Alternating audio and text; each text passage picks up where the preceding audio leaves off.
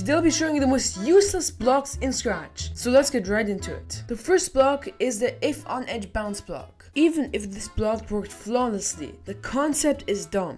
Like, why would you need it to bounce? I can't even control the bounce, like how much it bounces. But let's see how it works. So I'm going to do a simple movement code. And let's look at that. Wow, it just flipped, and look at that. So nice, so good. So as you can see, that's really bad. Okay, what if we do it like 50? It just changed the whole directions too. As you can see, it's a useless block. The next block is slightly more useful, but still useless. When backdrop switches to backdrop.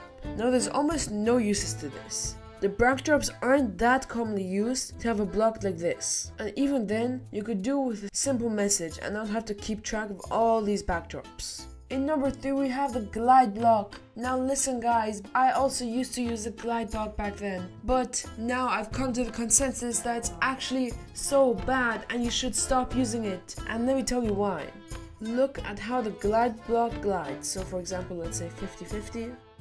It looks bad, let's be honest. You can do a super simple glide with a divide by. I'll put the code on the screen right now. And that's much better. It'll make your game look more professional, while this will just make your game look dumb. And we also have the same thing but with random position. As you can see, if you also use this like for random positions, sometimes it'll go really fast, sometimes it will go really slow. And that's just not good. Fourth on the list, we have color is touching. Now, first of all, we have to pick this out like painstakingly, look through the pixels, and then get another color, for example this. But there's another problem with this. First of all, just use the touch block. Please just use the touch. I guess like this could be used for pen games, but another problem is the colors are very glitchy. Touch and color is very known to be a glitchy block. Like both of these are pretty bad, but this is even worse. In number 5, last but not least, we have current day of week. First of all, there's almost no uses for this. Second of all, it's super glitchy. For example, today is Tuesday. It says day 3. Am I missing something here? The week starts on Monday. Let me know if I missed something.